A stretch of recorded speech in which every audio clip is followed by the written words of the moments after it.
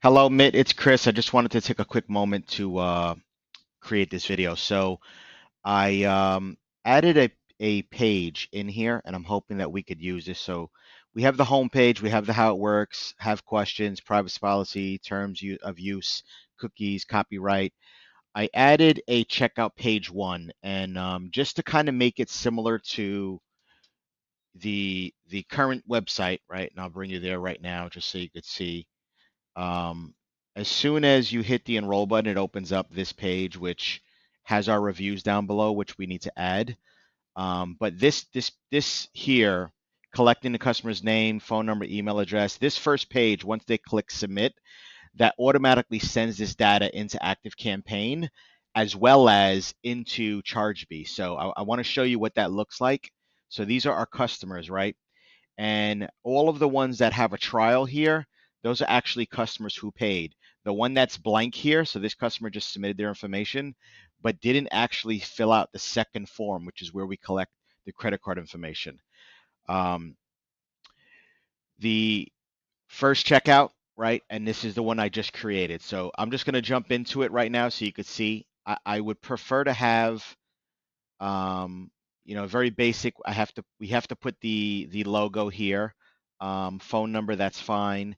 I put a little video here, and I want to switch this to maybe the reviews, or if we're able to maybe reorganize this page a bit, where we'll be able to have, instead of having all of the fields that we want on this form on one side, if we're able to kind of spread it out like we have here.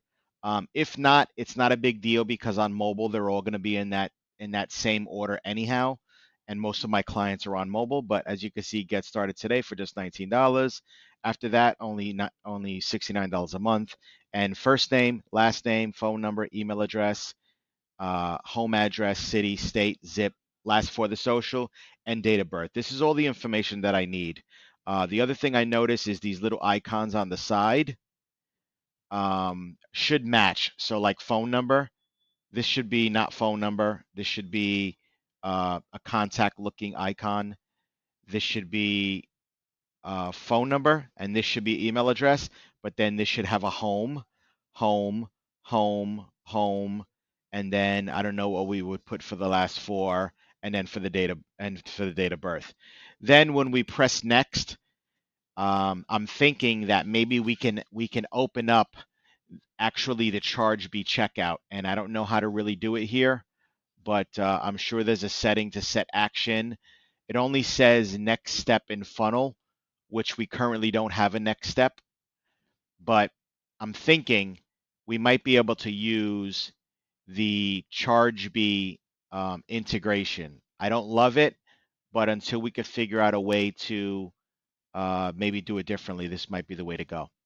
So here we are, the checkout. And so there's an integration via drop-in script or via API, which there's an API reference that we could use here.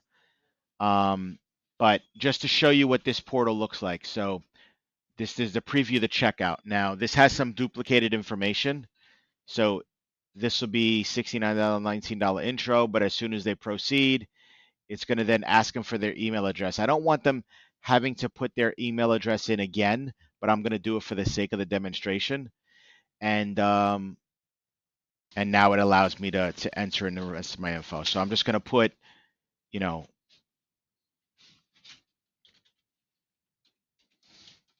because this is the one I was using, my phone number, right? I don't want them to have to put this info in again. It's pulling my information from the system, but so I don't know how we'd work around this, but when I hit start trial, it then is going to bring them to a thank you, and which we'll have to work on. But that's one temporary solution.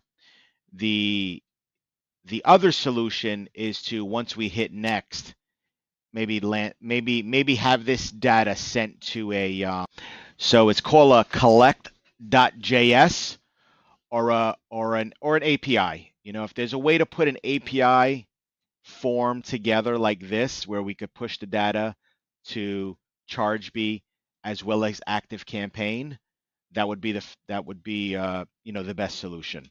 and then we could continue to use, this page, which is going to be easier for editing and customization and stuff like that.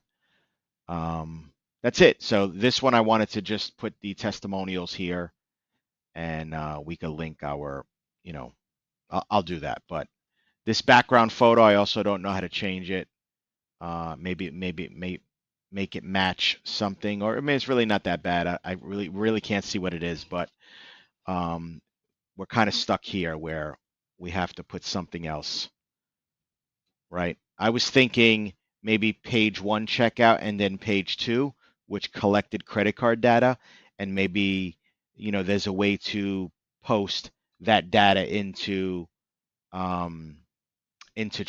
So customer information comes in, and then somehow we have to get it to create a subscription. So, all right. Let me know if you'd like to discuss. Obviously, I think jumping on a call is probably best. So let me know what your availability is tomorrow. Okay. Talk to you later. Have a great day. Bye.